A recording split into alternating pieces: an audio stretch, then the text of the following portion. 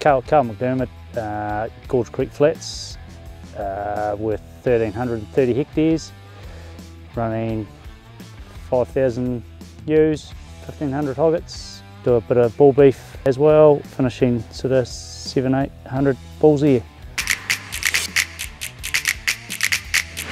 We've just recently put in 2 pivots, hence the staple gun, speed things up a wee bit, and anyone can use it. The other changes, we put in a techno system, so we've got 150 hectares of techno. That's for the bull side of it. Mainly 7 wires, fences, bit of netting. If it's a new fence, try to go netting, a bit more secure. With trying to just get a bit more power around the place too, so trying to run a single wire electric around the place as well.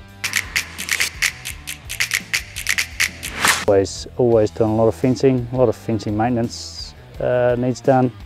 Obviously we've been doing a few projects the last few years, so a bit of maintenance has been forgotten about.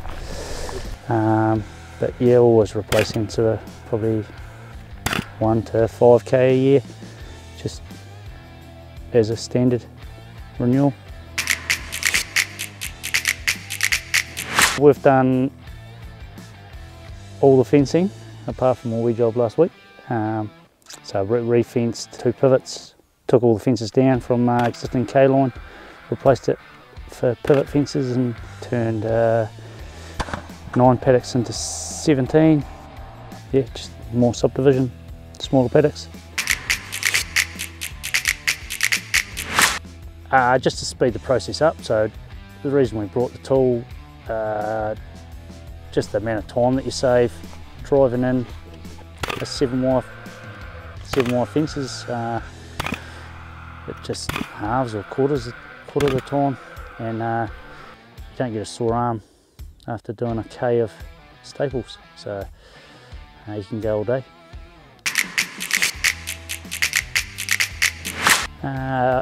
All workers, my wife has used it, kids have used it, my father's used it. Yeah, it's so easy. Yeah. Yeah, it is. Very light and pretty easy, real simple. Yep. Quick. I have probably should have got commission on a couple of sales. Yeah. Told a few people they'd need to buy one of these, but silly not to have one. Yeah.